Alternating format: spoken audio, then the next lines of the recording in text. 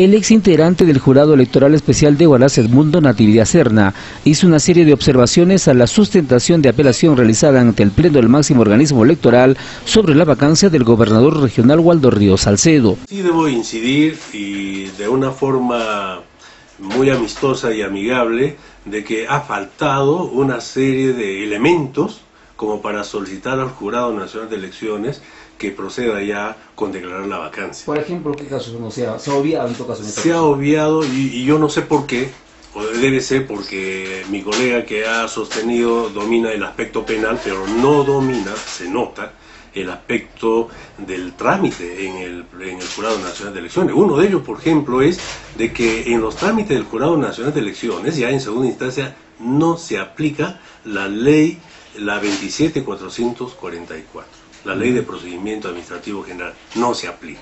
Sin embargo, ha hecho una mención a esa ley para que resuelva.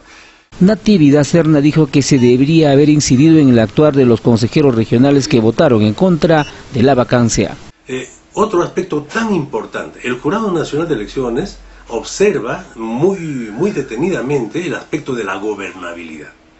Respecto a esto no se ha dicho nada, porque nosotros estamos viendo un vacío dentro del aspecto ya de la ejecución presupuestal, de la cuestión administrativa, por cuanto al parecer los consejeros, al tomar una decisión y decir no a la vacancia, se entiende que están favoreciendo al actual gobernador encargado. Explicó también que la decisión de los magistrados se deberá esperar hasta en un mes. Eso hubiera sido un tema muy importante para que se haga conocer al Pleno del Jurado, precisando claramente quiénes son los que habrían votado con no a la vacancia y qué es lo que podría haber, e inclusive hay denuncias contra estos consejeros. Entonces habría que haber agregado esa situación como para que los miembros del jurado podrían tomar en cuenta la importancia de la celeridad, la necesidad de que ellos puedan emitir una resolución tan pronta